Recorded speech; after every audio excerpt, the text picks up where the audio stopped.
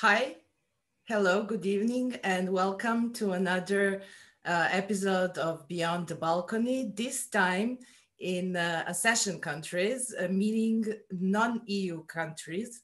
Uh, and we have with us here members from Serbia, from Northern Macedonia, and Albania.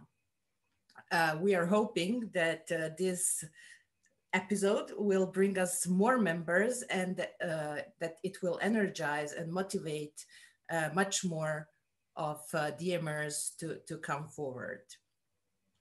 As we are facing a very long road of accession for quite some time, and the roadblocks are piling up on our way. And while we are trying to overcome this, the European Union is obviously falling apart. What is our position in this Europe?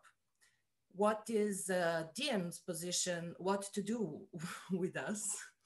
And what are our action points and what are the benefits of our countries in terms of our sovereignty of national banks and national currency are some of the topics that we would like to tackle this evening. Without further ado, I will give the floor to Yanis for a brief introduction, and then we will make a round of interventions. Yanis, please. Well, thank you, Vanna. Thank you, everyone. Yeah, I'm at home. I'm in my backyard. Serbia, Northern Macedonia, Albania, it's like saying I'm at home, right? We used to be together in a variety of empires, bonded together, bound together without any borders. The idea of borderlessness is not a new one. It's an ancient one. There was no such notion of a border. Back in the days of the Ottoman Empire, the Roman Empire, the Byzantine Empire. Even, people from the godforsaken island of Britain, when they used to visit our neck of the woods, well, they didn't need passports. This is what our Brexiteer friends need to remember. That and allow me to just exploit a misphrase by you, Ivana, to say that you asked the question. Okay, so what is DiEM going to do with you lot? Serbs and Albanians and Northern Macedonians who belong to countries that are not members of the EU. I shall have to rephrase it, as you can imagine. What are we going to do? Because in DiEM we're all together, and DiEM is not about the European Union; it's about Europe. This is what we're telling our friends in Britain. We don't give a damn. We don't recognize Brexit. You're parts of DiEM because we are the Democracy in Europe movement. We are not the Komsomol of the European Union bureaucracy. For those of you who remember what the Komsomol used to be, because you're too young. I look at most of you and you're far too young. This is something you've got to change because you make people like me feel decrepit and ancient. I'm joking, right? Look, Serbia, Albania, North Macedonia are very, very interesting cases at the moment. Because here you have countries that are emerging from a variety of nightmares, whether that was civil war, mafia-ridden regimes, a bit like Greece, the devastation of former Yugoslavia. You carry with you all this richness of an internationalist agenda, because all three countries were part of an internationalist bloc, at least officially. The prevailing ideology was one of internationalism. And now you come knocking on the door, or not you, your governments. They come knocking on the door of the European Union, a European Union which is disintegrating, as Ivana aptly put it, and which is treating North Macedonia, Albania, and Serbia as instruments in internal clashes. So President Macron of France is pretending to have a degree of autonomy from Angela Merkel of Germany, by saying no to the accession of your countries when he really doesn't give a damn. He has surrendered on every front in which he ever contested anything with Berlin. And now he's using you as pawns in order to, not you, again, your countries, your governments, your polity. At the same time, there's something sordid about Skopje, Belgrade, Tirana, going cap in hand saying, please, please, let us in. There's something sordid about that. Look, we messed up the European Union seriously badly. And it happened, well, from the very beginning. It's a mistake to say that this is a splendid, I mean, we even said it in the manifesto. Now I'm changing my mind. We say that it was a fantastic enterprise and somewhere along the line it went wrong. It is true that there were fantastic sentiments at play. No more war. Let's have solidarity. Let's bind together. Let's find a common area of shared prosperity. That's all fantastic. But the hard reality behind that beautiful ideal was a cartel of big business. The first name of the European Union was the European Community of Coal and Steel, like, OPEC, the Organization of Petroleum Exporting Countries. That was the depth of the ideology of the bureaucracy in Brussels. The bureaucracy in Brussels was set up to run a bloody cartel, just like OPEC. This is no nation state has come into being like that. No government's come into being like that. This is a unique experiment. So, governments, countries, states emerged as a result of a conflict, a social class conflict, the conflict between the peasants and the landowners, between the emerging commercial class, the bourgeoisie and the landowners, later on the financiers and so on. So they needed a political apparatus. That's what created the state of Serbia, the state of Greece, the state of Germany, the state of the United States. And it was an inevitable institutional agglomeration, the purpose of which was to ameliorate class conflicts. In the case of the European Union, it wasn't. The case of the European Union was, okay, so how do we ensure that the steel producers of Germany and France and Italy and Belgium have the same interests and they share oligopoly profits? So a bureaucracy that is created to do that is not a bureaucracy that can easily be democratized. So when we found the DiEM25 in 2016 and we said the European Union will be democratized or it will perish or it will disintegrate, we were right. But it won't happen as a result of a series of reforms. So the critics of DiEM25 from the left, from the Eurosceptic left, from the Lexiteer left, from those who were saying, this European Union is dead in the water, it sucks, we might as well do away with it and support Brexit, Grexit, Italexit, and so on. They had a point, but they were wrong. The point they had was that, yes, it is true, this European Union is not reformable. It's well beyond being reformable. But they were wrong to think that you can create a genuinely internationalist, transnational, progressive movement out of this call for disintegrating an awful set of European institutions. We were always right, I think, about this. But now, especially after the European Parliament elections, and especially after the pathetic response to the coronavirus depression coming our way by the European Union institutions, even the bourgeois supporters of the European Union are now finding it very hard to articulate arguments in favor of the European Union's responses. We have to be more radical. And we have to understand, I say this, I've been saying this now for a month or so, that the establishment of the European Union is quite ready and willing to destroy the European Union to serve the oligarchy.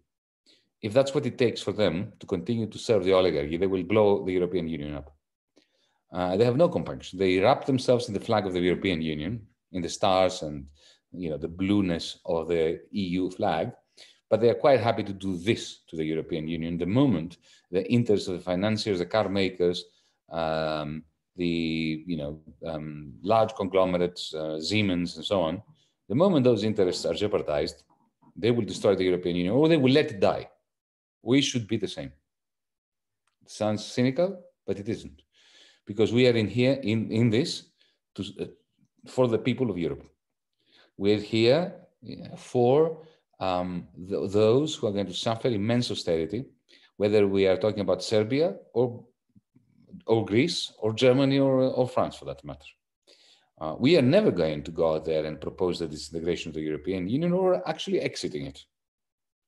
But we, on the other hand, are not going to be cowed into submission by a commission or a troika that threatens us with exit, showing us the door or not letting us in, as in the case of Serbia, North Macedonia, and Albania, when we should not be cowed by these threats. Do your worst should be our motto, and we should be prepared to realize that the oligarchy treats the institutions of the European Union as instruments. We should use them as instruments, and we should try to transform those instruments. And if it means sacrificing them in the process, if we can't use them or transform them, let's be prepared for that. This is time for DiEM25 to move into its second phase, into a more radical phase. We tried the Green New Deal. We're going to keep trying the Green New Deal because it's very important to go to the establishment and say, look, this is what you could do today to make everybody's life better and to save the planet. You're not doing it. We don't expect you to be convinced by our arguments, even if you recognize the merits in the Green New Deal that we are pushing forward, because you're not interested in that. You're interested in continuing to press the interests of the oligarchy. But we show Europeans what could be done in order to elicit rage amongst them for the fact that it's not being done, and to gather their strength with us, to add it to our strength in order to confront and clash with the European Union institutions and therefore transform this European Union, whatever it takes. And I conclude. So this leaves, if I'm right, I'm not saying I'm right, if I'm right, how do we treat, what is our answer to the question of Serbs, of Albanians, and North Macedonians? Okay, what do we do about accession? Do we want to get into the European Union, or do we say, hang on a second, guys, let's think about it, like the Turkish government has taken a step back, saying, this is not necessarily a club we want to be members of. I don't have the answer to that. We have to work it out together as DMers, collectively. And of course, there's the question of the euro, because there's no doubt your elites want to be members of the euro. And there's no doubt that they will use the same tired arguments they used here in 2000 to get us into the euro. Personally, I think that you've got to be mad to get into the euro now. You've got to be mad, bad, and sad to want to get into the euro now. And people say, well, in that case, why are you not advocating the exit of Greece from the euro? And this is how I end. It's not the same thing to say we should not go, we should not have gone in, and saying you should get out. It's not the same. If this was 1999, just like in 1999, I campaigned against Greece's entry into the euro. Once you are in, you've got to consider the costs of getting out. But your countries are not in, and I think it would be crazy to get in. Of course, you've got to take into consideration the fact that if you do get in, then you're effectively, at least in law, on paper, you're committing to entering the euro as well at some point. And that's, something that we should, interrogate politically. Thank you so much for listening to me, and I'm sorry if I spoke too long. Thank you very much, Yanis, because I think you touched upon the whole spectrum of the questions that we want to touch here. Speaking about radicality, I think that this environment is a perfect soil for being more radical and for really understanding the urgency of doing something and moving things forward and changing things. What we have done, for example, here in Belgrade from day one was to advocate for EU, but not this EU. We have this lucky number of admission date, like 2025, which is the number in DiEM25. And the dream is that DiEM will get into the European Parliament with, I don't know, 6 parties. And then when we are supposed to enter the European Union, EU Parliament will be full of DiEM parties. Wouldn't that be a dream? Europe will democratize or it will perish is kind of became soft. So I know that my comrades from here like the new slogan, much better, unify or die. And having said that, I don't want to take much time. Who would like the floor? Vladimir. Thank you. My name is Vladimir Kunovski. I came from DSC Skopje. I'm a part of DiEM since 2018. Maybe the most active in my DSC. Hi. I want to ask everybody. So we had a experience in Yugoslavia, being a part of a family. So being part of EU is being a part of dysfunctional family. So I know it's better to be a part of family, although it is a dysfunctional family at the moment. My first point. But from our point of view, I want to. I think it's all over ex-Yugoslavia, including Albania and Kosovo. The situation. I must point out three things. First of all, we are living in neo-feudalism because the old party members, the old managers of the factories became the new oligarchy, political and business oligarchy. So we are. There is a step back in our life. So like it feels like in the 50th century, only the technology is a bit different. So the second thing is neo-colonialism. The first line of neo-colonialism of European, of EU businesses, corporations, and American corporation is not in Africa or in China or Indonesia. It's on the Balkan countries, because you have here salaries like 200 euros, 300 euros, and you have like companies that are making 100 million euros profit per year. And another thing is that these golden chickens are sold to Deutsche Telekom or to Hellenic Petroleum, and there are even criminal charges on the let's say for Deutsche Telekom buying Macedonian Telecom and Montenegrin Telecom. They have a case on I think in New York court. They lost the case for corruption. But here there is no people who are charged, especially politicians. Although there are many things that are we know who are to blame, but the court is not. There are many people who are supposed to be charged, but nobody is charged. And the third thing I think we should all agree is stabilocracy, ruling of stability over rule of law, which especially EU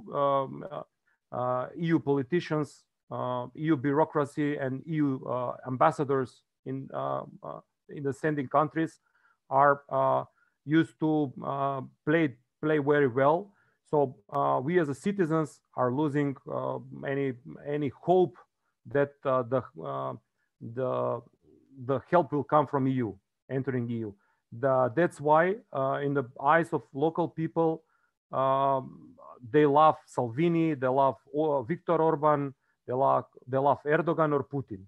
So there are many wrong messages coming from EU.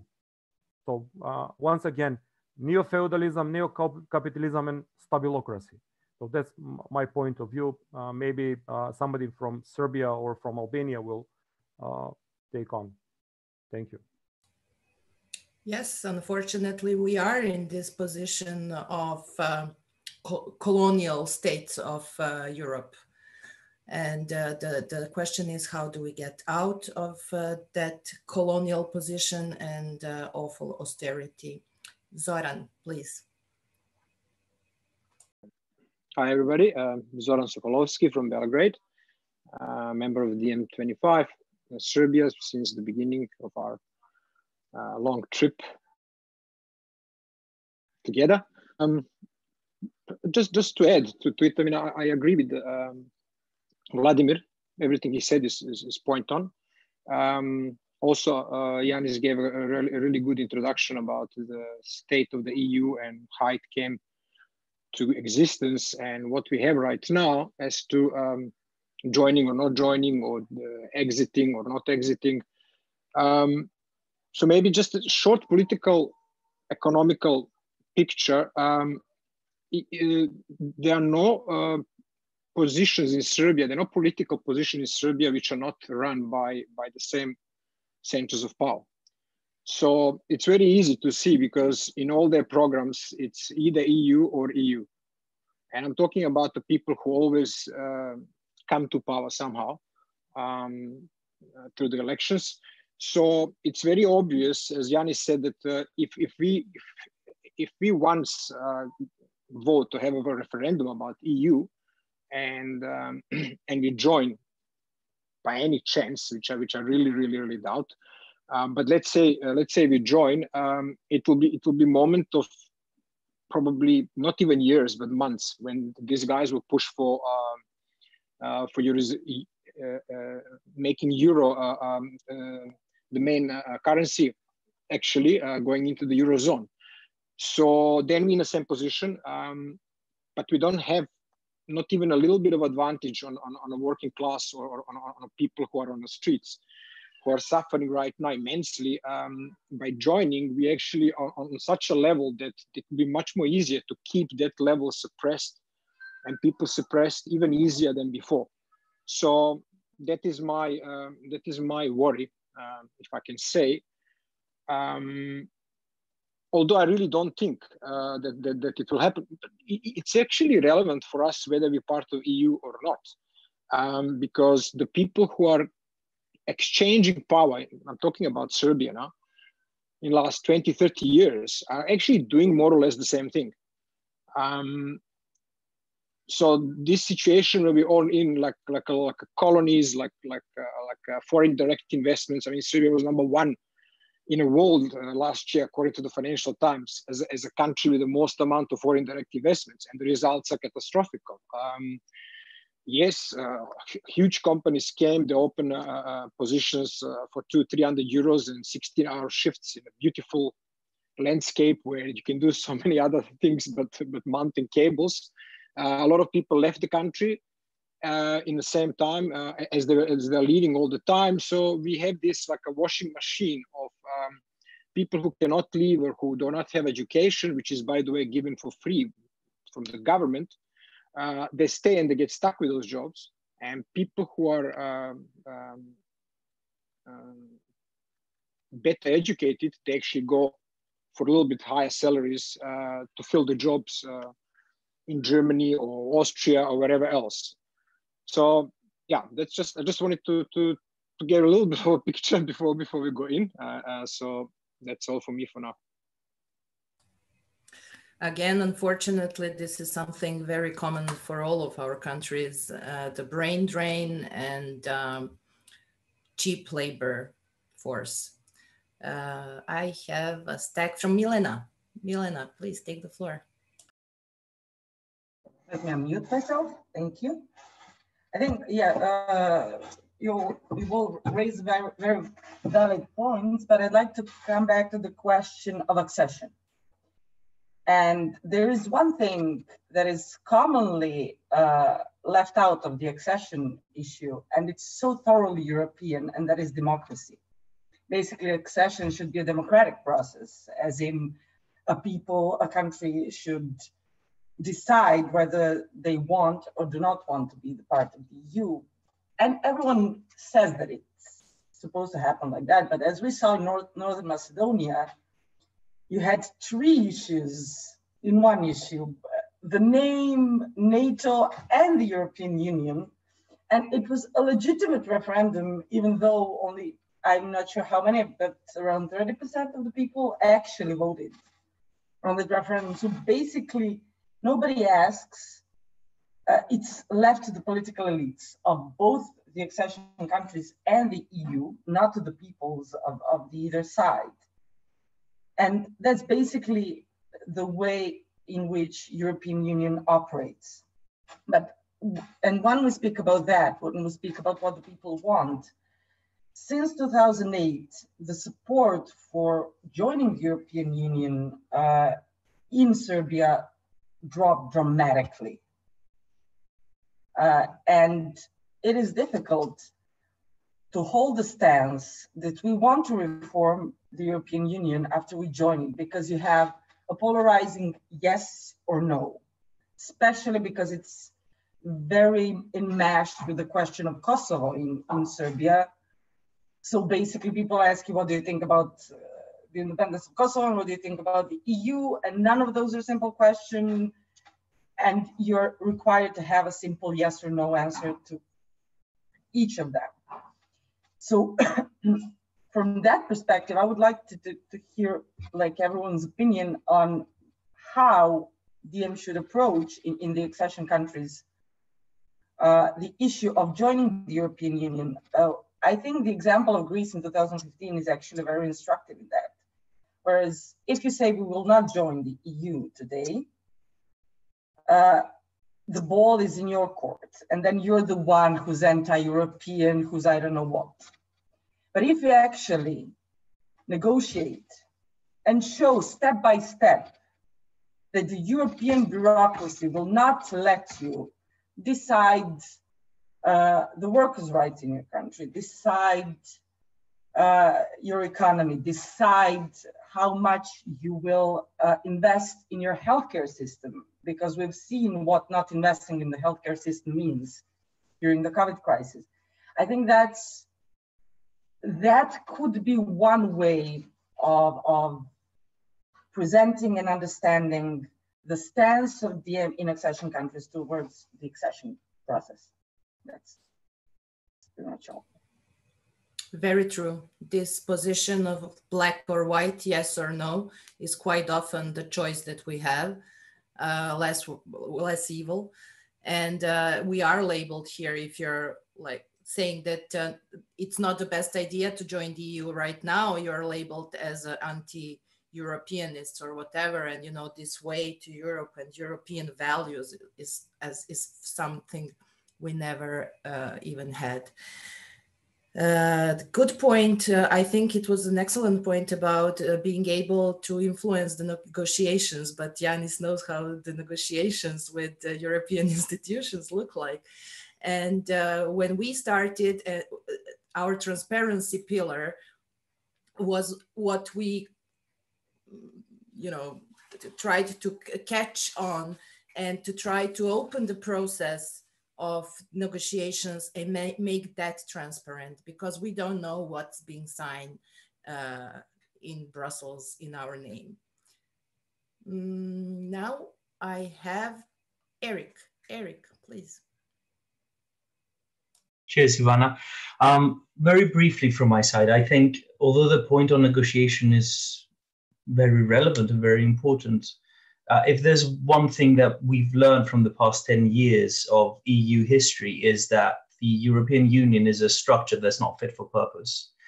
It doesn't fail to negotiate, it's incapable of negotiating. It is not designed to be able to negotiate, because in order to negotiate, you need to have a plurality of options based on, democracy, dialogue, and so on, which the EU is not designed to have. It cannot negotiate. The state it is in is because it's so precarious. This structure of coordinating all these member states is so delicate, so impossibly designed, that to introduce negotiations, for example, would cause it to collapse. That is because essentially the European Union is a structure for the continuation of international relations through other means. Von Clausewitz called war the continuation of diplomacy through other means. The European Union is the continuation of international relations through other means. It's got a fig leaf of democracy, as we often say in DiEM, but essentially what it is another vessel for the interests of different governments to be played out behind closed doors. This isn't an institution with which you can negotiate. That's not what it's been designed to do. So the whole idea would be to, at the same time, to start having a mentality of there is not much beyond the European Union, although I agree, or beyond, I should say, a united Europe, not the European Union. Because if you think about it, the Ancien regime, right, in the 1700s, that was a system absolutely designed to profit the elites. It was absolutely 100% the result of an ideology that came from the Middle Ages of feudalism and so on, that only profits the elite versus and exploits everybody else. I mean, the European Union is in many ways a continuation of such a project, although not as extreme. So at the same time, when people had a French Revolution, they didn't try to leave France, right? The idea was to take over France, to take over the structures of power. And it's exactly, that is the sort of approach that we need to have towards the European Union. We can't leave Europe. There's nowhere to go. And at the same time, there's no alternative to cooperation in a world that is increasingly only facing global issues, whether it is climate catastrophe, the influx of people on the move, whether it's globalized capital and so on. That we need something like the European Union, but we need to democratize. So I think it's really important that we keep that in mind, that the project always needs to end up with a united Europe, whether that needs the destruction of the current EU and the disaster that would follow such a move, or whether it means taking it over. But there's no alternative to those two options. The end goal always needs to be a united Europe. United Europe is something that we like much, much more, the sound of it. Cici. Yes, starting with Eric's last sentence, I would like very much to focus on it and simply say that the conflation of Europe with the EU is one of the most culturally and politically dangerous neo-colonial gesture that I've seen in my life. And even us have fallen victim to this identification between Europe and the EU. The only way of getting above this and beyond this is united Europe. The cultural and political imperialism has absolutely penetrated the public consciousness to the extent that even us in Greece, who have joined the EU so many decades, speak of the other European countries as Europe. We say we go to Europe as if we don't belong in Europe. It's something horrendous. It shows that this is and the absolute sort of political domination of this structure upon every one of us. And I think we have to start an important campaign against this identification. If we don't stop identifying the EU with Europe, we are lost. That's my first point. The second point is I totally agree with Vladimir in what he said about the three kind of points, especially what he called European neocolonialism. In fact,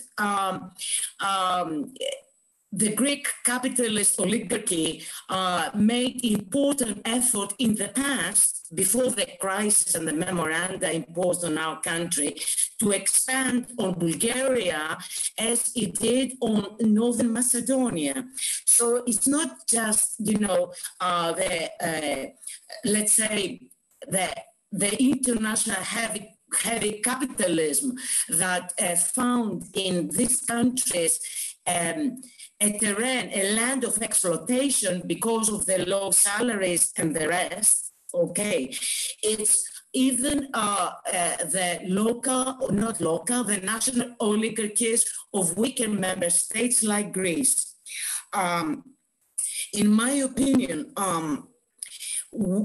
the only, as for the reforms of the European Union, Yanis and Eric have already covered this. no, you cannot reform the European Union. Within the European Union, you can exist as a pariah state, the way to which Greece was reduced by the austerity policies, the memoranda, when we lost all kinds of sovereignty, from national sovereignty, and sorry to use the word national, but there is such a thing, okay, national economic sovereignty. The worst form of biopolitics was exerted on Greece, with incredible impoverishment of the people, the rise in the death, the drop of the life expectancy in Greece, and the brain drain. So the European Union doesn't safeguard its countries, its member states from this kind of disasters. This is the bitter lesson we learned in Greece because of the memoranda. And for the memoranda, you need two parties to waltz. You need the EU and you need the local oligarchy, because memoranda and austerity is the best means for the local capital, the national capital, to make profit. And this is not stopped by membership in the EU. And I'm closing with this.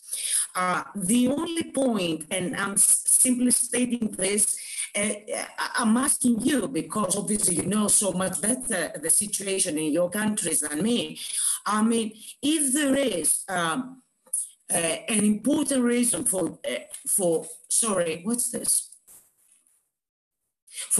joining the EU, it might be a reason having to do with a wider sense of political stability. Perhaps, I mean, joining the EU would stabilize democratic and parliamentary processes within the countries. For example, I mean, talking about Northern Macedonia, I know that I've read, I've watched, I've been to the place, and I spent some time there.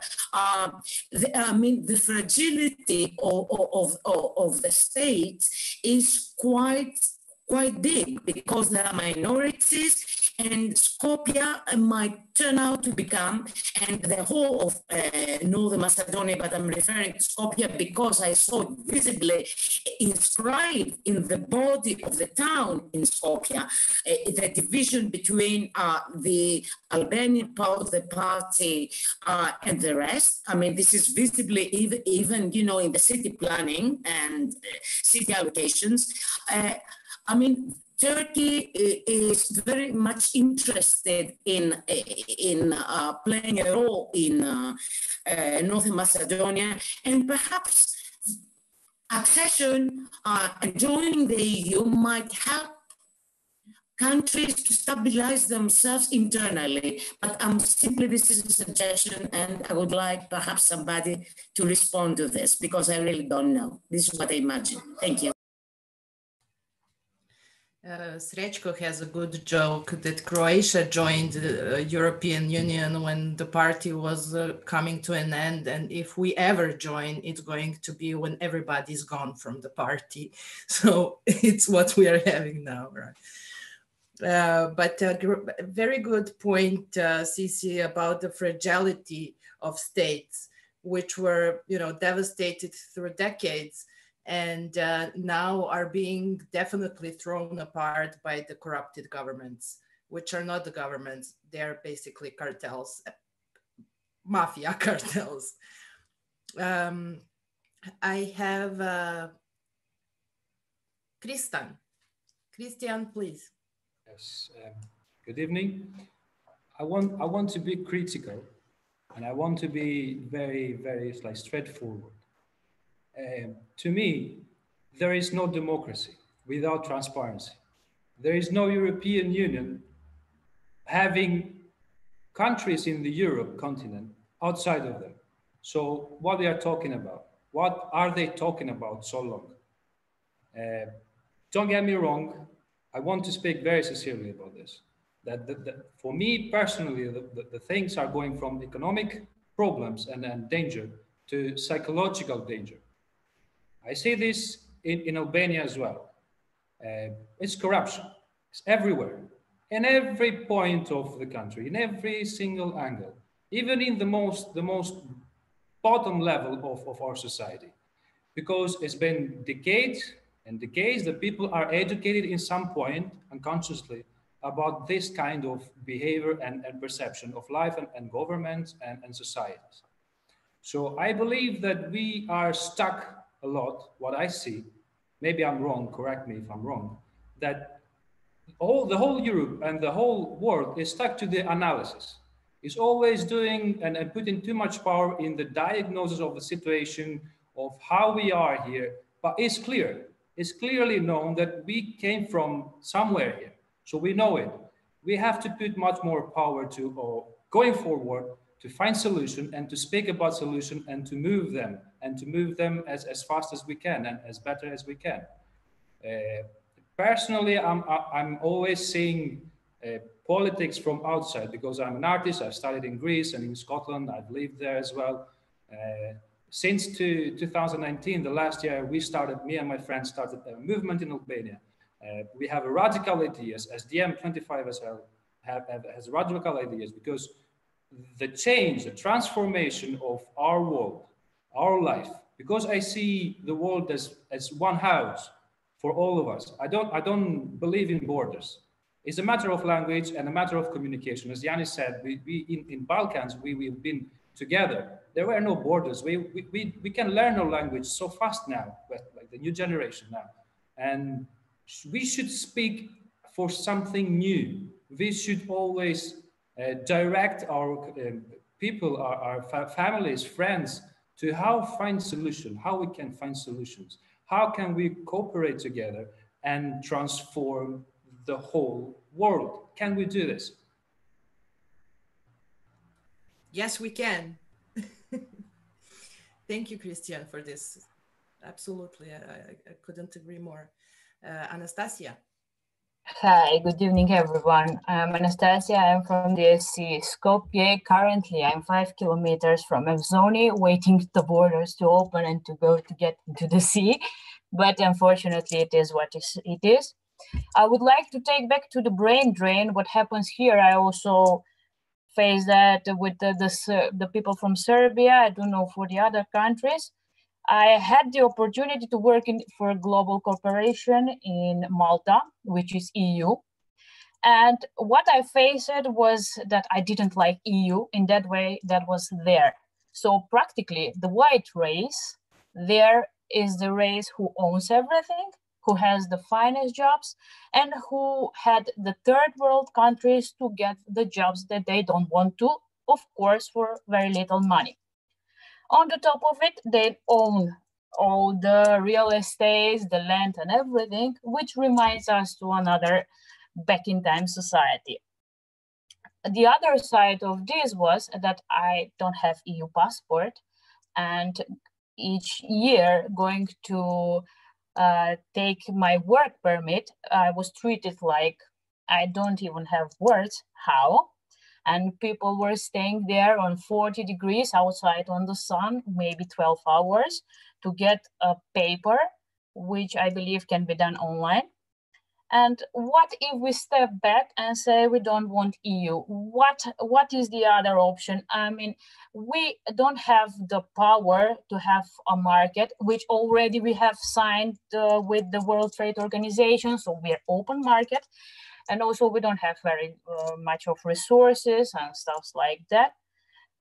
We don't have a lot of money. So I don't see an alternative to stay. We don't want EU. We can go to Russia, which on the other side still own us some money from the settling with ex-Yugoslavia. And I don't see other options, but I don't like EU that way that I saw with my eyes. And today, EU proclaimed like an open union with no borders at all. We saw that with COVID-19, everyone took care for themselves. Close the borders. I don't care for you. I don't want you here. You go back to your country and your hospital should take care of you. So no solidarity, no humanism, altruism, or whatever. And really, joining DiEM for me was like fighting for some ideals and having the wish and the hope for better tomorrow and better society. Thank you. Thank you, Anastasia. I think that was the feeling that we all had, and it's really the last straw that we have. Alexandra. Hello, I'm Alexandra from Skopje. So I would like to sort of like connect some of the things that were already mentioned by Christian, by Anastasia. Well, initially, when we were discussing about the topic of this conversation, this was one of the questions that I wanted to pose to Yanis, because like, especially with this COVID crisis, the lack of EU solidarity was pretty evident, and also lack of how to say, like, structured organization. And with that, basically, additionally, support for the EU in North Macedonia dropped additionally, because people are aware of what is happening. As Anastasia also mentioned, the lack of solidarity was pretty evident. And additionally, I wanted to connect with something that Christian said about the need for transformation. I would only like to add that there is a huge need for transformation, but always the transformation has to come from within. First from thyself, then from our neighborhoods, then cities, then countries, and then towards like bottom-up approach, then working towards the EU. So I think there is this perception for people living here that if we join the EU, well, basically all of our problems will disappear, which is not going to be the case, of course, because first, for North Macedonia to solve its problems, it has to work on itself from within, from the institutions, but also from the people who work in the same institutions. So that's something that I wanted to add. First, we need to work on ourselves, and then work our way up towards some higher goals, because there are a lot of problems that we're facing. Corruption, also like in Albania, what Christian mentioned, we have a huge problem with air pollution, especially problems with waste management, huge problems with brain drain, because there is data from the World Bank, because we haven't had a census in maybe something less than 20 years. 500,000 people have moved from this country in search of a better life. That's basically a quarter of the population, and this is devastating for the country. There are cities here, smaller towns, which are basically empty. So there are a lot of problems that the country needs to work on, and then move towards the accession process. Yes, but it should be ideally a two-way street. What Eric mentioned, there should be basically negotiations. True. Very true. We have to deal ourselves with our corrupted governments, with our rotten system, and to have any kind of fair or free elections, we should take care of the lists for the elections, because I know for sure in Serbia, I'm pretty sure that it happens the same in other countries, is that we have people who died still voting at the elections. We have people who left the country long ago still voting at the elections, voting. So these are all of the things that we would need to deal ourselves, even without joining anything, just being able to live with ourselves. I don't have any hands. Valeria, please. Okay, sorry guys. So I'm waving because the technology and the 21st century and me are not quite compatible yet, but we will be hopefully. And if you hear some screams or anything, I have 3 kids, it's late, I can't send them anywhere, so it's all right. So if you hear someone strangling someone else, it's okay, it's just ignore it, yeah. I mean, quarantine and months here did its own, so okay. Anyway, I would like to come back to some points that have already been said, but maybe just to clarify. I believe Eric was saying about European Union and United Europe and the differences, which we from the non-EU countries cannot emphasize enough, and must say that we very often hear when we speak about Europe that actually the DiEM members mean only the EU. Hopefully after 4 years, maybe something will change, or maybe finally the EU will just disintegrate, so or whatever. But talking about the disintegration of Europe, coming from a country, Valeria from Serbia, DSC Belgrade, sorry, coming from a country that exists for last 20, 30 years as a result of a disintegration of a greater country from Yugoslavia. If you have a disintegration of, let's say, now European Union, then you can't see much point in uniting again. We have it here, you know, so it would be quite logical for our ex-Yugoslav countries to cooperate much more and open the borders or whatever, but then, you know, everybody says, but why did we have the war? Why did we kill each other for it? So this disintegration and again uniting is not an easy process. So it's something that should have in mind when speaking about disintegration of the European Union and unifying the Europe again. That's one thing I just wanted to make like a remark. Maybe someone would like to talk about it more. Then, for example, for us here in Serbia, we focused very much on the Green New Deal, and in trying to apply it here in our context and in our laws and our everything, because as the comrades from Macedonia said, coming from a country where you have to have, you know, like the despot, like the dictator or whatever, we are very much focused on making a program that would attract people and not a person.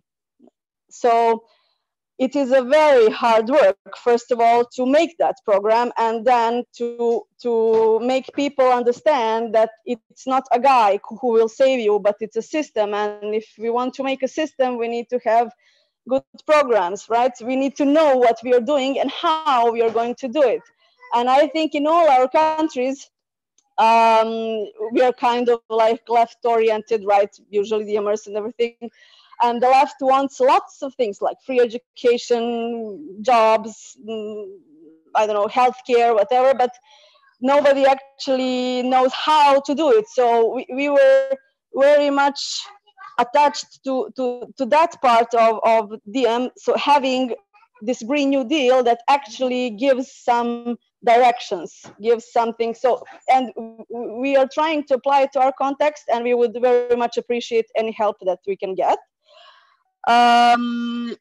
Becoming a part of the European Union, I think for many people now is not really like, I don't think people here feel it like a good idea anymore.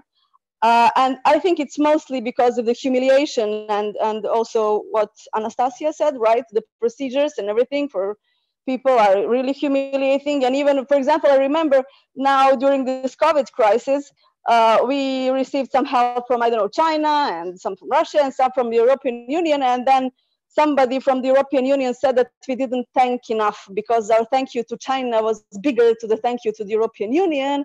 And then we had another humiliation where our prime minister had to say that our thank you to the European Union is bigger than, I mean, it's disgusting. That's the other thing. And at the end, yeah, I think it's very important for us here in this, not just non-EU countries, but ex-socialist, ex-communist countries, to discuss a little bit about post-capitalism, since it's becoming a pillar of DiEM, right? So I think it's very important to say something about this post-capitalism and its relation to socialism, communism, because people kind of automatically react, if not capitalism, then it's going back. That is like a step backwards, because right, capitalism is the end of times and the ultimate idea of humankind or whatever. So maybe just to talk about a little bit about this relationship between what we already have now in capitalism and where we want to go, right? Like this evolutionary step forward and not back. And just to emphasize that a little bit, I think it's very important to the people from these countries to hear it really being said. So I think these are my 3 minutes. Thank you very much. Perfect timing, Valeria, because now I wanted to go back to Yanis so he can try to answer some of our questions. But this post-capitalism pillar is, of course, very important for DiEM as a whole. But in terms of narrative, it is also important for us to define what won't scare off people, because opposite of capitalism is back to communism, and then it's always gulag. It's always gulag, right? Yeah. So people see like gulags opening up and whatever. Yeah. So okay, I'm muting myself now. Exactly. So Yanis, the floor is yours. Thanks, Ivana. I will finish with post-capitalism, but I shall start with something that I think is important to accession countries, a memory I have from Greece in the 1970s, when we were an accession country to the European Economic Community. And I remember the question that was being asked here in Greece was, now, why would they ever admit us? What do we have to offer? We're a poor country, we have no natural resources, we have no industry, whatever industry we have is uncompetitive, which is all true, all was true and remains true. So why will they let us in?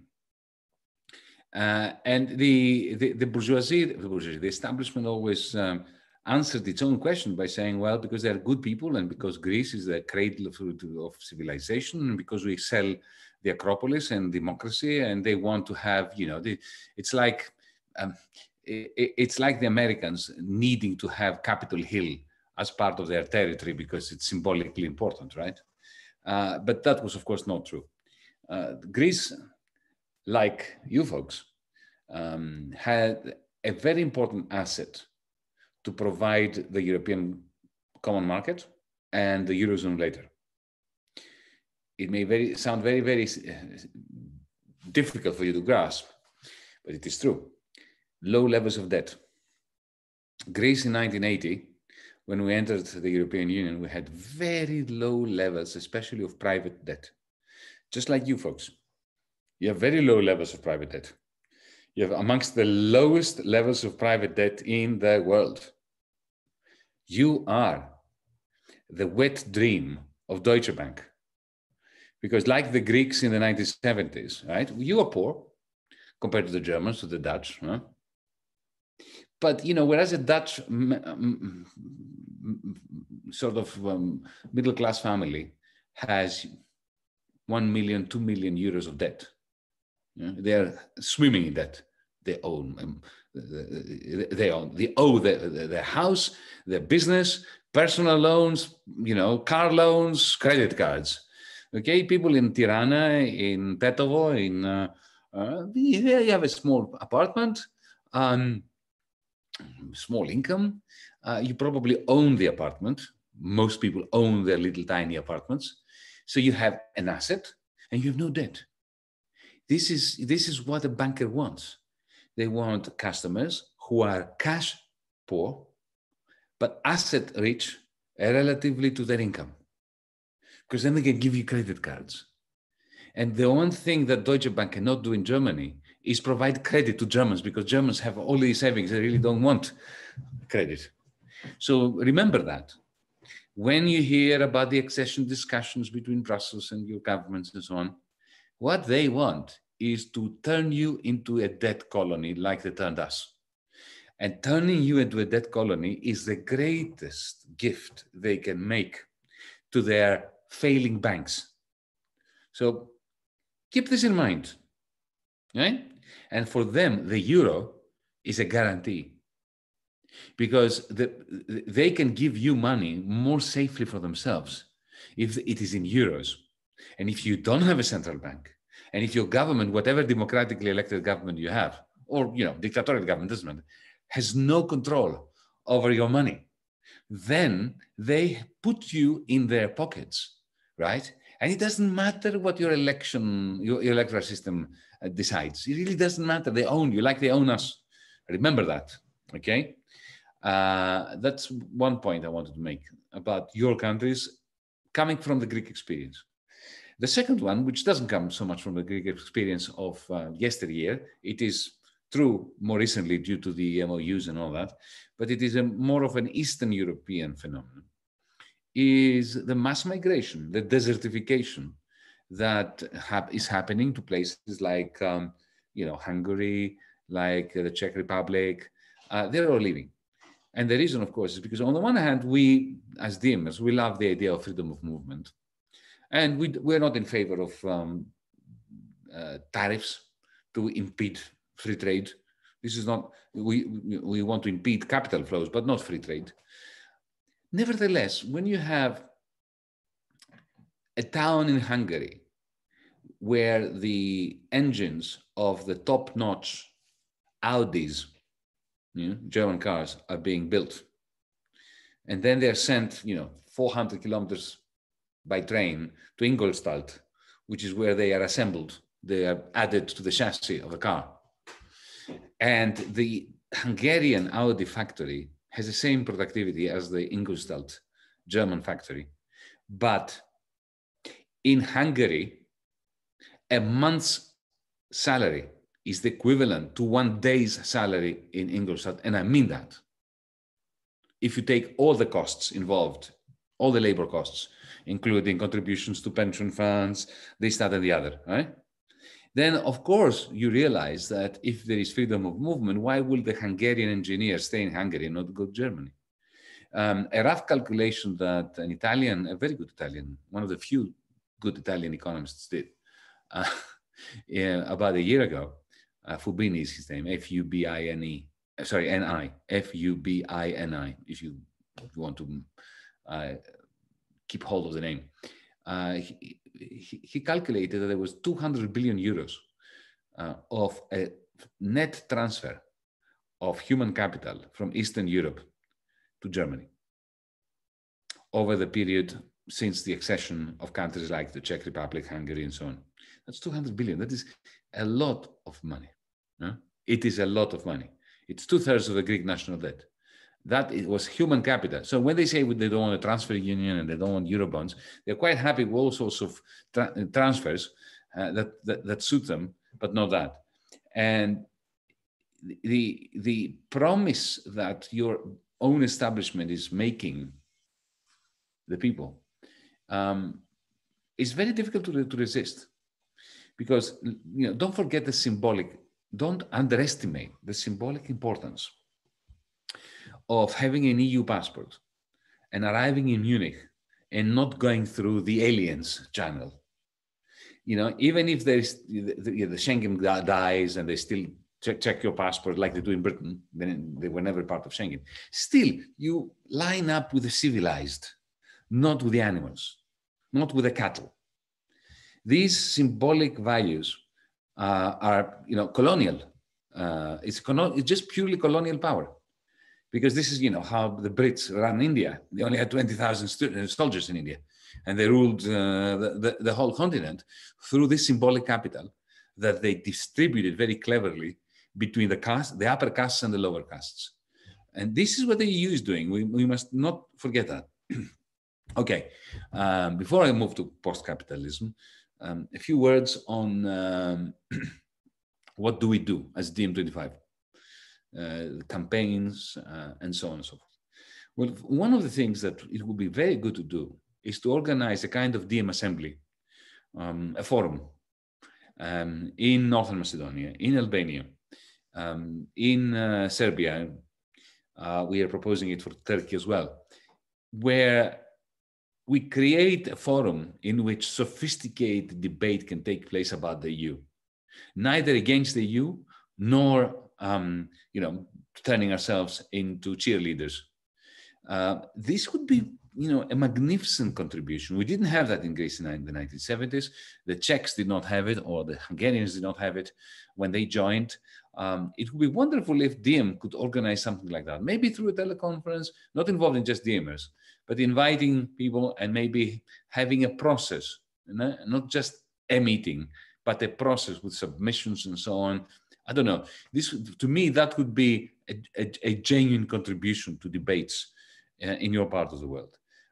Also, at a more radical level, it is important to identify conflicts, strikes, confrontations at local levels, at a local level, where some trades union, some community, some individual is being hounded by some oligarch, whether it's a Serb or Lidl, the supermarket or whatever, or Amazon, and where we can, as DiEM, take a position and organize collective action in support of that particular person, of that particular trades union, of that particular organization, municipality, whatever. But you've got to identify that and bring it to us as a proposal for collective action. And finally, let's now go to post-capitalism. Well, capitalism is its own worst enemy, as Marxists always knew. The left is useless. We are not a serious threat to capitalism. Capitalism is a threat to capitalism. Capitalism continues to invent the technologies that undermine capitalism. That was, Marx's great contribution to the political economy. That remarkable little pamphlet, which had the funniest title I've ever seen, A Preface to the Introduction of the Critique of Political Economy. So, the 3D printer, the internet, the artificial intelligence, robots, and so on, are creating a very serious challenge to the to corporate structure.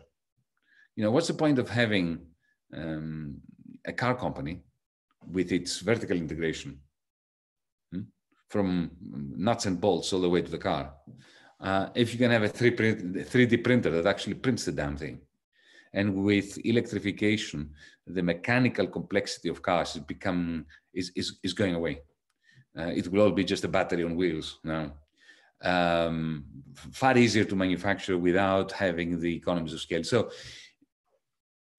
it's not that we want to go back to something, to the Gulag, to Gosplan, even though Gosplan had some important merits, but let's not speak to this now. The Yugoslav system was even more advanced. But let's forget this for a moment now.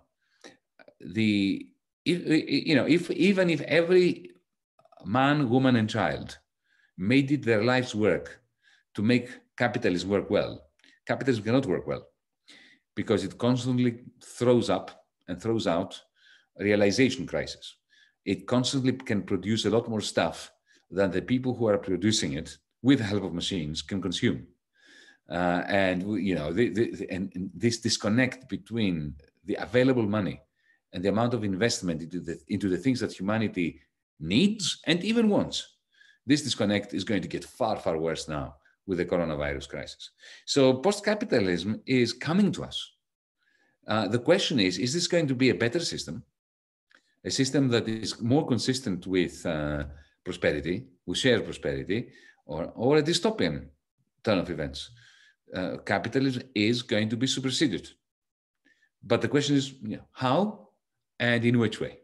So unless if we choose to become spectators to this process leading to post-capitalism, we're going to end up with a dystopia. This is why DiEM must put a lot of effort into firstly envisioning post-capitalism, and secondly working towards the kind of post-capitalism that is worth fighting for. I'll just say a couple of things about how I envisage it. A lot more of this is going to materialize later on. I'm already trying to find some time to write this up. I should have it ready, I think, by the summer.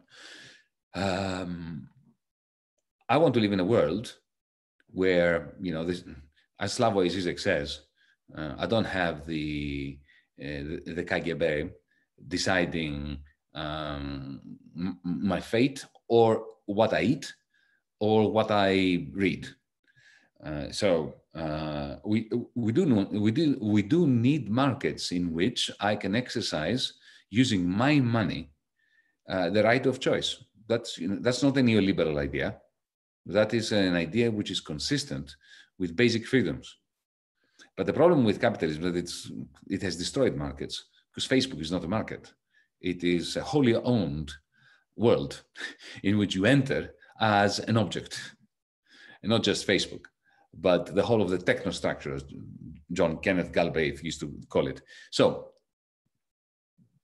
to just wrap this up, I want a world in which a corporation has only one kind of shareholder, people working in it.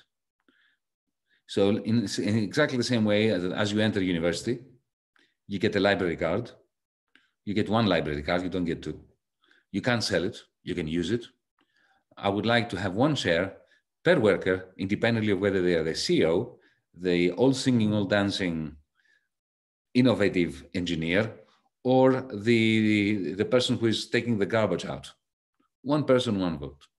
It doesn't mean the same salary. You can have a basic income for everyone, from CEO to whatever, and then we can vote between us. We can have electronic votes now. It's really very simple within a corporation to distribute the chunk of the net revenues of the corporation amongst ourselves on the basis of brownie points that people get from their colleagues on the basis of what contribution they made to the firm.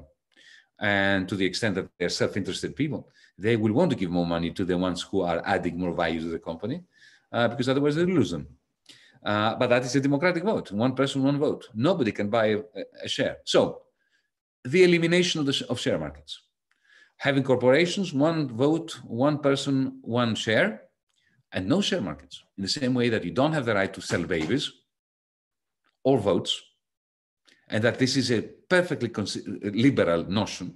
Liberals, I don't know any liberals who believe in selling babies. There are some crazy libertarians, okay? Or people who believe that you should sell votes. There are some crazy libertarians who think that too, but they are a tiny, tiny minority. We should start campaigning, creating a narrative where people suddenly will realize that it is quite absurd that you should have the right to take money and buy a share into a company that you don't even know where it is, you've never visited. So that's post-capitalism, a very important part of the way I envision post-capitalism. Second one is no banks, no commercial banks. Just get rid of them. We don't need them. They are a parasite. We have central banks. The central bank should give all of us a free digital bank account. Really very simple. Imagine if we had it now. Imagine if the central bank of your country or the ECB in Europe were to give each one of us 1 or 2 or 3, as many bank accounts as we want. No? And we can make payments through this bank account to anyone, and we can have a second account to put our savings in. Why do we need competition for that? It's digital. You just it's a box. You put money in there. End of story, right? And you have a PIN, and you transfer it from one bank to another, bank account to another, within the same central bank or to another central bank. Now, immediately, think of how easy it would be now to deal with the collapse of incomes of the little people. What you do is you simply, the central banker types, 2,000 euros in each bank account. Every bank account gets 2,000 euros. So suddenly you can go and buy stuff out there, or even, through the internet, if you are locked up in your home because of coronavirus, and things get delivered, and that shop doesn't die. So, let's think innovatively, but very simply as well. A central bank, publicly owned, network of bank accounts, one for each person. And you can have a very simple rule that says that every time a person gets born, in the same way that they get a birth certificate, they get an account with the central bank, and the central bank puts a certain amount of money in there for this baby, not in order to be used by the parents, but it sits there, it accumulates interest. So when they're 18, 19, 20, they can do stuff with it. And we can find under what rules they can withdraw it, a trust fund. Why should Paris Hilton have a trust fund and not everybody should have a trust fund? It's only numbers, you just type them in. And that money then gets recycled across the world. So that's, two very simple moves. You end share markets, you just destroy them by saying you can't buy shares, so there's no share market. And if you, of course, you can quit a firm, and when you quit the firm, right, you take that share of yours and you go to another firm, or you cash it out, right? Your company buys it from you, or gives it to another person, or you trade it to another person for a certain amount of money. But it's only when you leave the company. Okay, so these are the kind of ideas that we should. When you start thinking in those terms, you are not going back to Gosplan. You are not going back to the Gulag. You're saying, look, we're not asking for, storming the Winter Palace and chopping the Tsar's head off, even though that would be much fun. What you say is, look, let's use the digital technologies that capitalism has created and create a democracy within corporations. By the way, the model of one share, one person, one vote is very close to the Yugoslav experience. And then I can add other pillars to it. How do you manage international finance? But I don't want to bore you with that. I'm working on all those things. And at some point I will put something out to all of you for discussion. But when I think of post-capitalism, this is what I'm thinking about. I think that this resonates with us a lot because in 2017, when we went to Volksbühne and had a workshop, it was learning from Yugoslavia.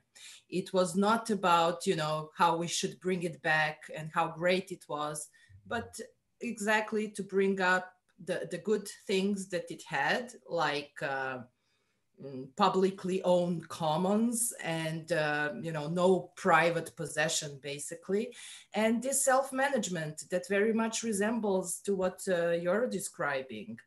And if we take out the KGB and gulags, maybe we could get an actual socialism. Milena.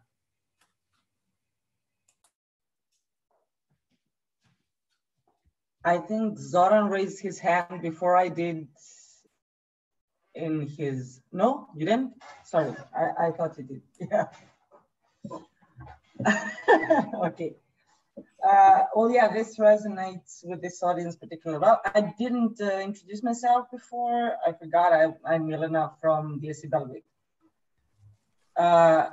But yeah, first of all, yeah, that is some of the Yugoslav experience, but basically it's what Yugoslavia tried to do before nationalist elites tore it apart. It's where it was headed in the late 80s with the workers becoming actual shareholders, but it didn't pan out and it ended very badly, not because it was a bad idea, but because there were forces that were trying to destroy it. And this thing with abolishing banks, I think, means a lot to all of us that have credit in those banks.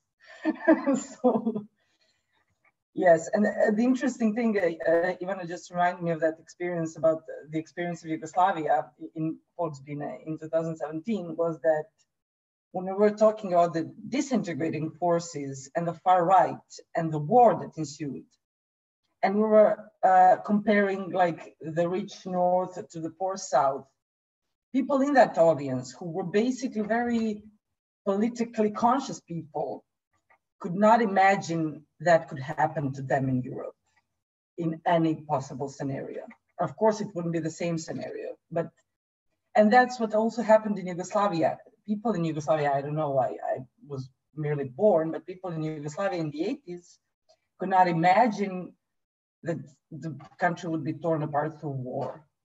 And I think the threat from the far right is something that we have to take very seriously, even though it doesn't seem as serious at the moment. But I would like to go back to the campaigns that we could do for a little bit and connect it to the issue of Eastern European workers in Western European countries. I read an article today by a Romanian author, I don't remember his name right now, who called them proletariat with no country and no rights, which basically meant that there was a hope that the EU would bring together everyone, but they don't have their own countries anymore, their sovereignty, and they don't have the EU because they do not have the same rights as the workers in the EU. The title of the article is, I think, something, it's about asparagus affair and Romanian workers being dragged to Germany during coronavirus crisis to produce asparagus for German markets. So maybe, because DiEM will always be, even on the local level, connected to Europe because it is a European movement.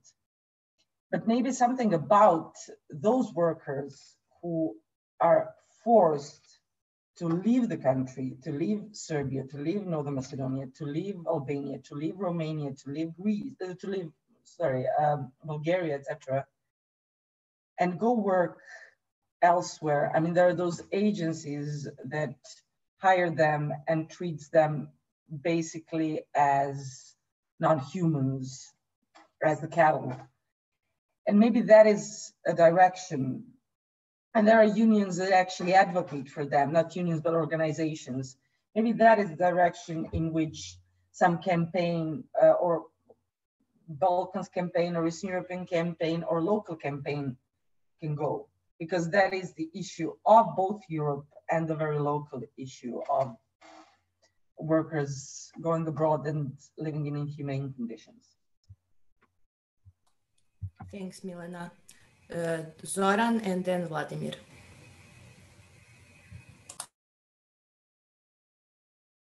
Unmute. Wow, well, Yanis just brought up different things. First, we're talking about realities on the ground, which are one world. How do we actually solve and how do we actually exit this big crisis in a situation where we are right now in our little countries, and then in the same term, you know, post-capitalism and the abolition of the banks and all the other stuff. But I guess we're living in the time that, yes, we are in these areas on a really, really low feudalism level, but in the same time, at the same time, the world is changing so fast without even a war. And that's something that came up to me looking at this coronavirus. If you want to change the world system, or if financial capitalism is coming to an end, the resetting or crashing of the economy without war, I couldn't have perceived a better scenario than what's happening right now. When I say scenario, I'm not implying that that's anything is set up, but it's definitely been used to show the where the world is right now. And yeah, I think we might very, very soon talk about all these things that Yanis was mentioning, like a future. And I just want to come back to the previous stuff that was said about the debt and the Greece and Serbia and North Macedonia, and people don't have so much private debt, and Deutsche Bank waiting in the wings to come in and to cash in. Well, again, it's connected to what's happening right now. Maybe we are a little bit more tough and we will endure a couple of more months or a couple of more years, and there might not be a Deutsche Bank anymore before they actually come and do that. As far as this part of the world is concerned, there is not huge flow of financial capitalism, so I don't think capital flows will be a big problem. The biggest problem I see, and that's maybe a question, I'm just hijacking the space to post that question so I don't have to post it afterwards. How would you help the countries in situation like our countries? We do have a central bank. We do know what to do. We do have a clever kind of ideas and monitoring fiscal policies, how to use the resources that we have, and you know, there's food, there's some energy, you know, the thing can be sorted out from that point of view. But our problem is actually foreign-owned debt, which was obviously done by the design, and we do have like 70% of our debt is issued. I mean, they issued euro bonds on London Stock Exchange 2 days ago for 2 billion euros for 3.2%. The Serbian National Ministry of Finance. One question is who bought that? Who actually gave money for that? I think it's the same people that are shifting money out through the offshore and actually buying it now for the guaranteed return. Because if they're in power, they can actually very nicely siphon 3.2% a year in euros. But this is what I see like a major obstacle. So let me cut it short. What do you think is our ammunition, or will there be a worldwide debt reset? And it's a sub question. Or if not, how do we actually deal with that problem? Because obviously that is the big pawn on a monetary sovereignty, on anything that you want to do. It's this big dark cloud hanging over us, which is the foreign-owned debt in euros and in US dollars. I hope that makes sense. If not, shout. Thank you, Zoran. Anastasia, and then Vladimir.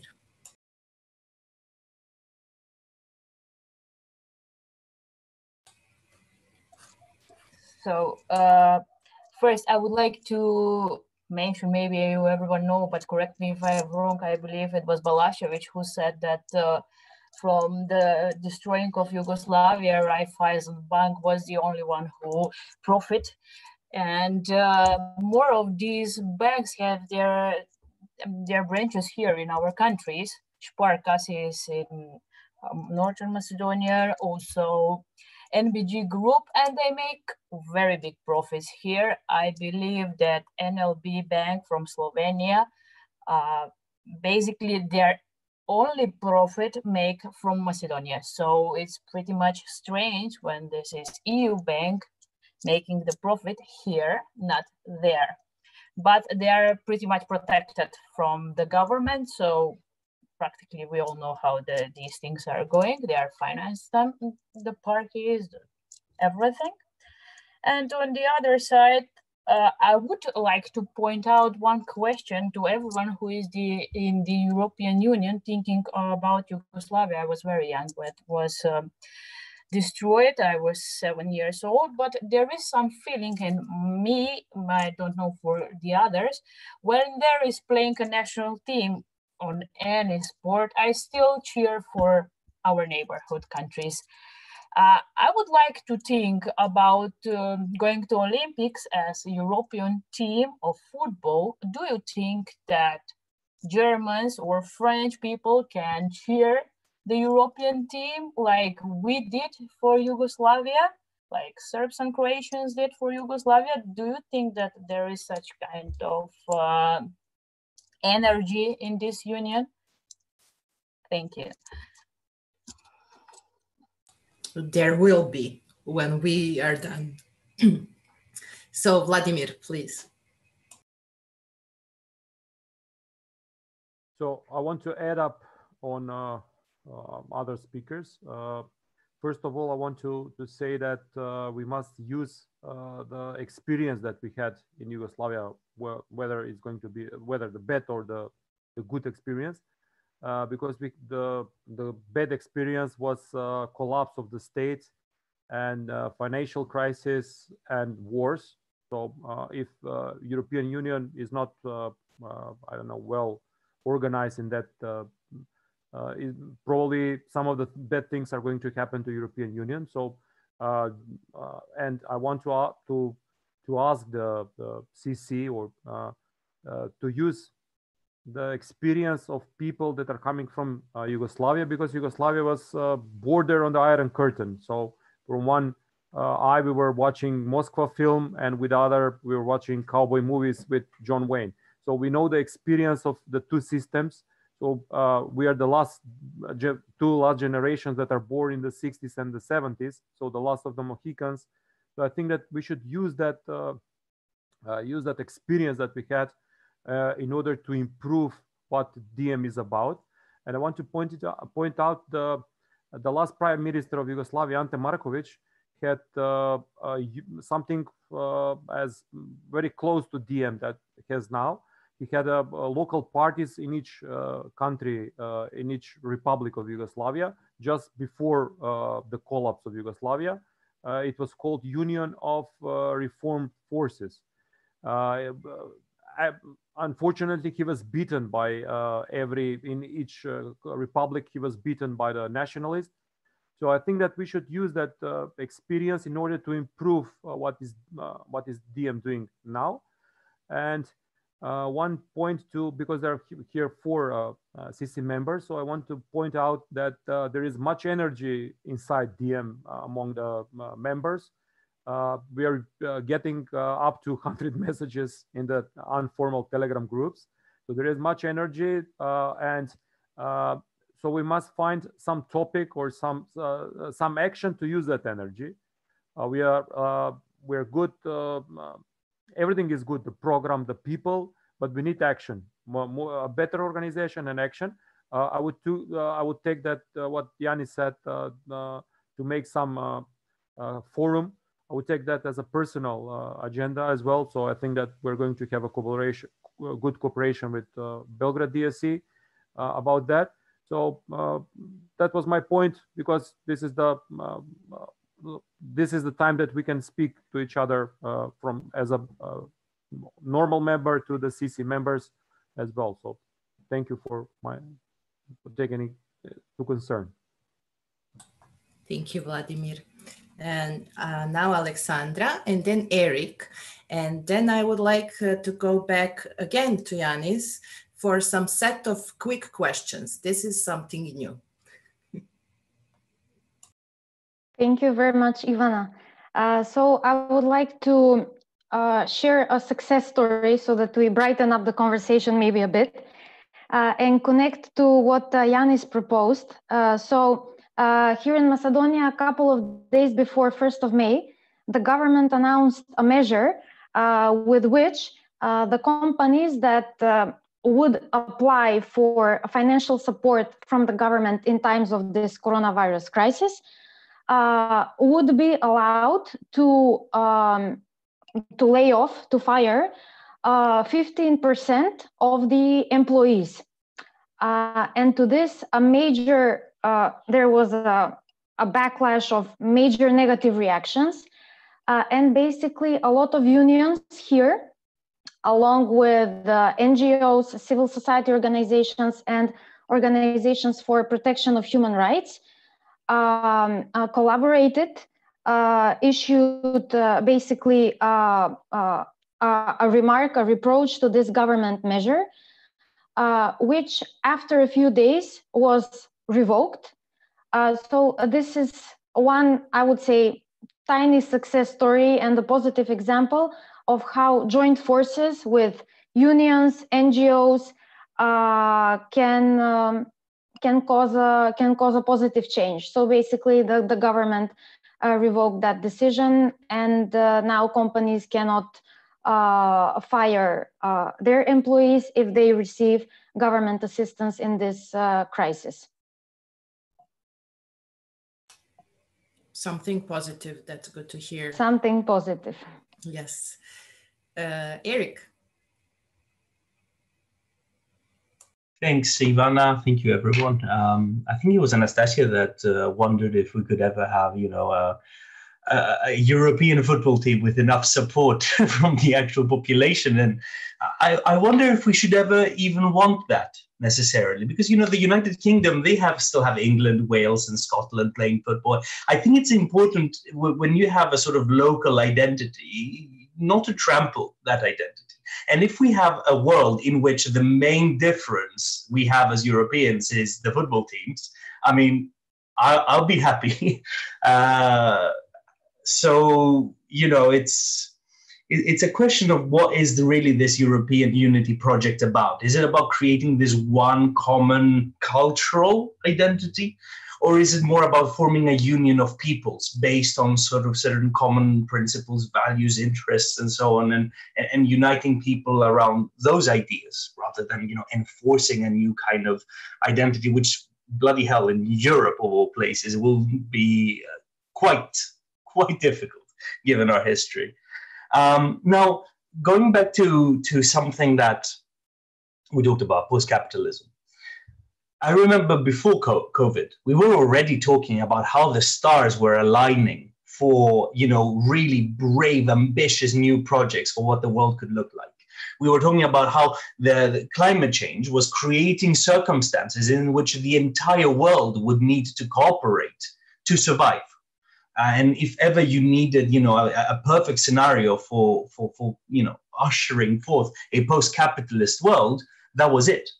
Now, during and looking at what is projected to be the world after the COVID crisis, I mean, that's turbocharged.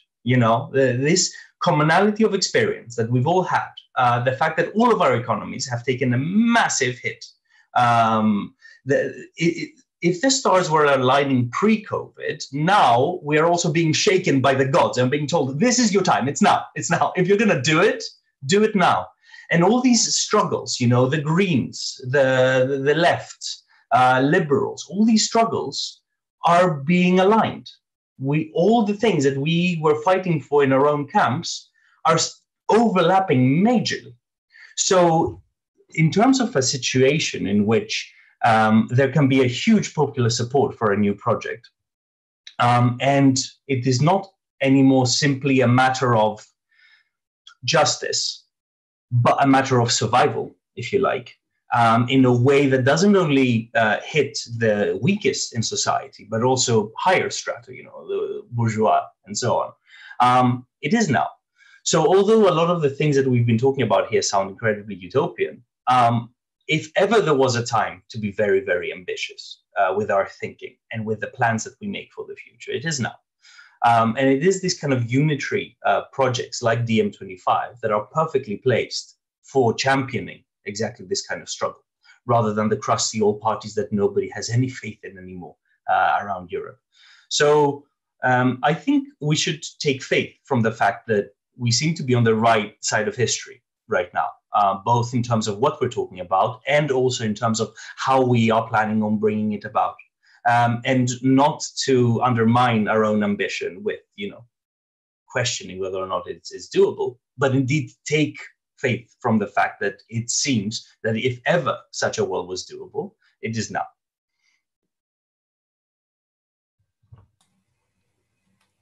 Yes, the time is now. Now, I have Veljko and Milos together in Novi Sad, and they have some questions. Unmute yourself, Veljko, and go ahead. Hello, everyone. I'm Milos Panko from Novi Sad. Well, like other parts in the Balkans, Serbia is a country with a poor economy on the periphery of Europe, but also with the highest coefficient of inequality in Europe.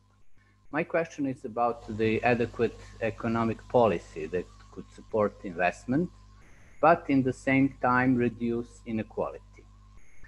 From time to time, there are public discussions about this matter in media.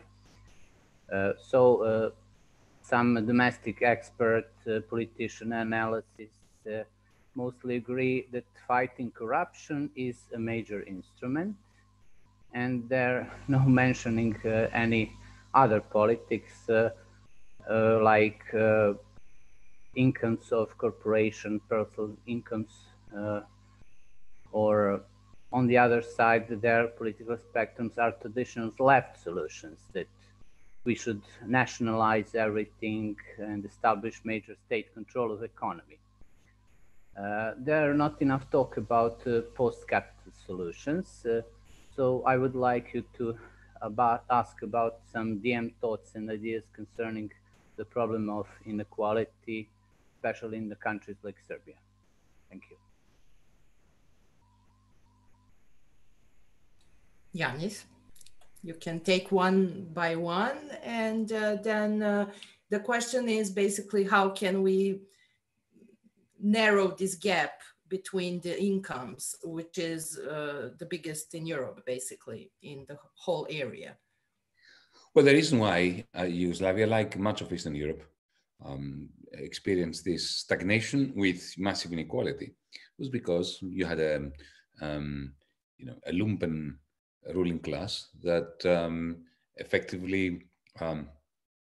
chopped up whatever was of value in small pieces, liquidated it, and took the money out of the country. That's in a typical mafioso kind of way. The only answer to this is a combination of transparency and investment. So the question is, how can a country like Serbia, or any country for that matter, create homegrown investment flows? You need to stop privatization. You need to create an investment bank which uses public assets as collateral, as its capital stock, not in order to sell it, but in order to lever it up and to create the domestically induced investments, link it up with European institutions that are good, like the European Investment Bank, and maximize the investment in good quality jobs. And if Serbia does enter the European Union, then participate in the Green New Deal project so that we can all share 600 billion euros worth of investments in the green transition.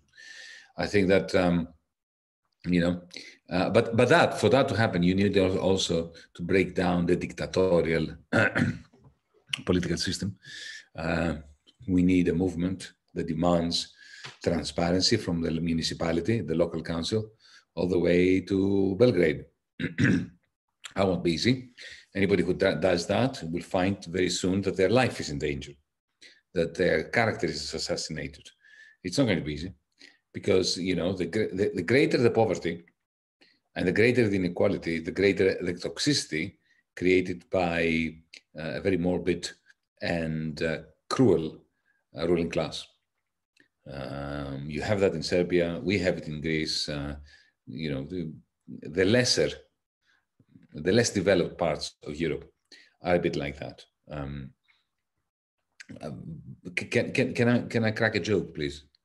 In response to that, it's actually a true event. One of the funniest moments of my life.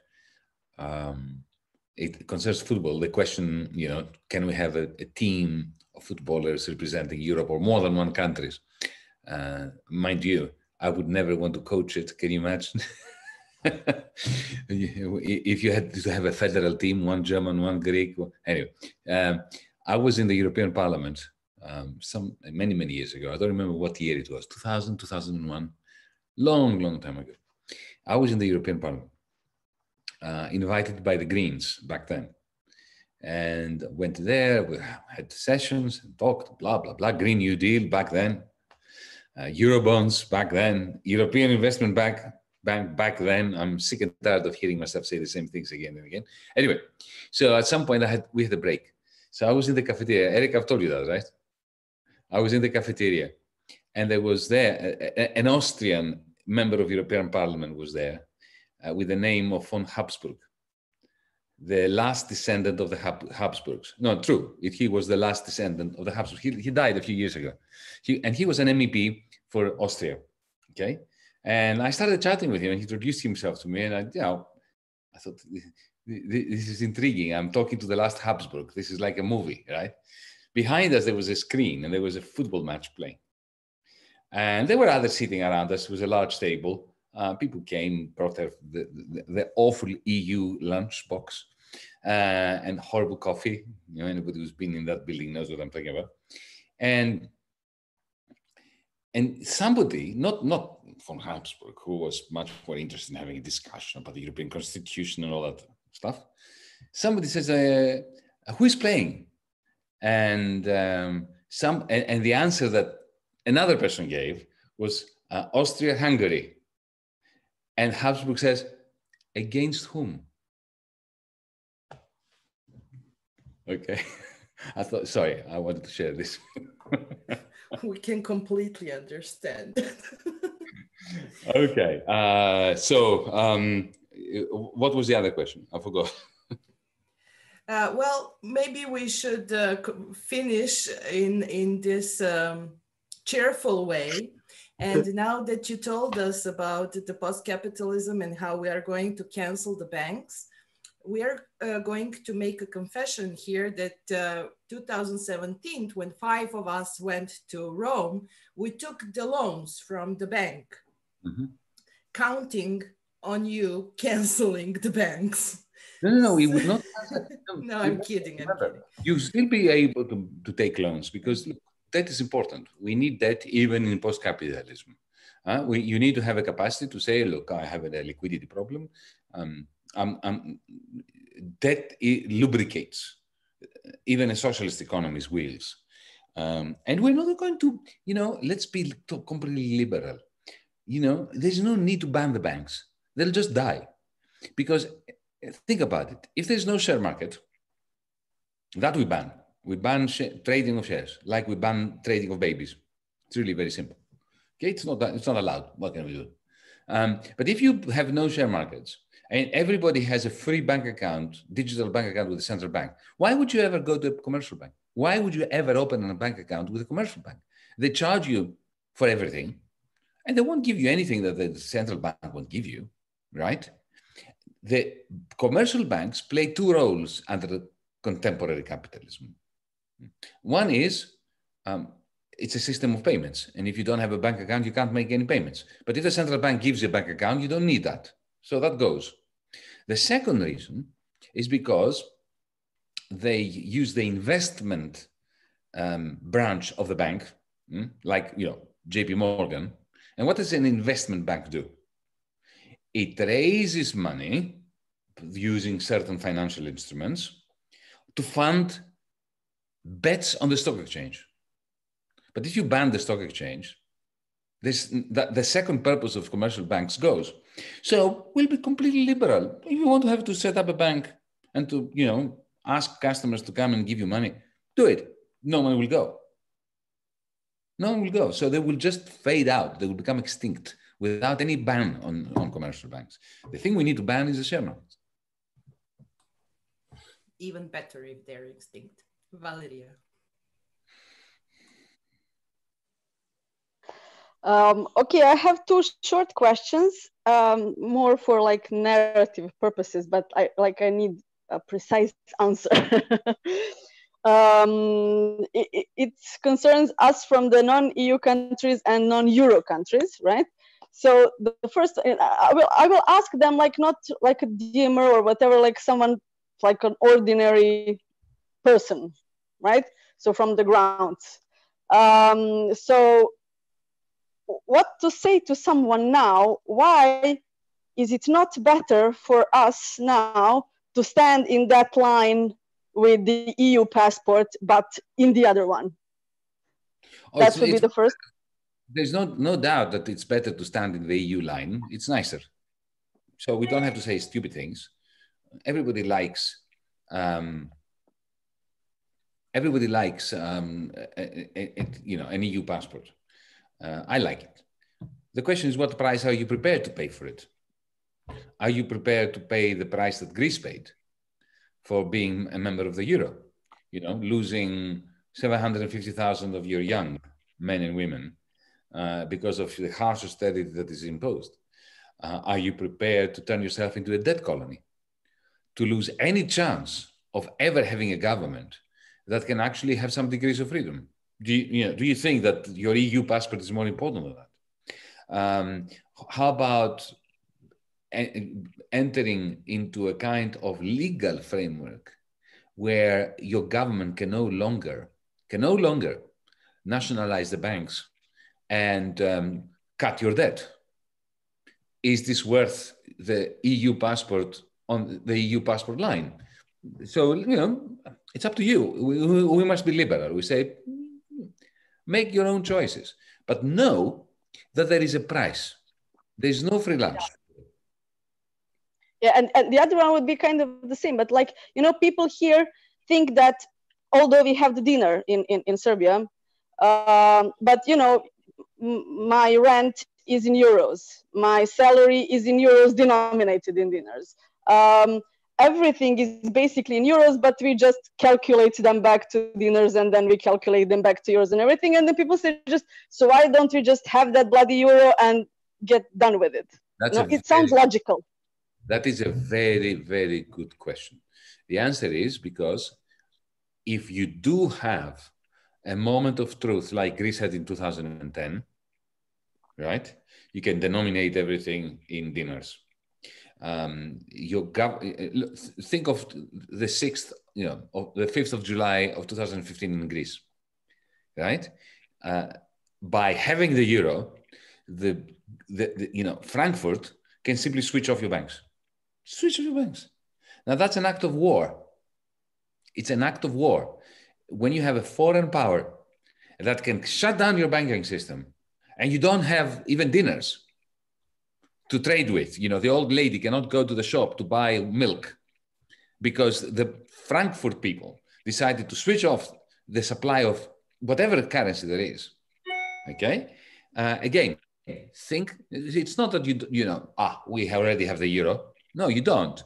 You have everything denominated in euros, and maybe the dinar goes down, and therefore you have inflation in dinars, but you retain the capacity as a society to say no to Frankfurt without losing everything. I try to tell her that. Thank you. It's better from your. No, but it's important to be said. It is, Thank you. There's the baby. Now we will mute Valeria. Okay, folks. I've got to go to my baby, who is my dog, and he needs to go for a walk. We all need to go, and this was really inspiring and energizing. And thank you so much for being here. It's great to be together. Long live the Ottoman Empire. I said, or the Byzantine Empire. Let's be more Greek. The Byzantine, which of course never existed. It was the Roman Empire. Milena is Byzantinist, so you just canceled her job. So thank you, everybody, and see you soon. Thanks, guys. Thanks, everybody. Thank you.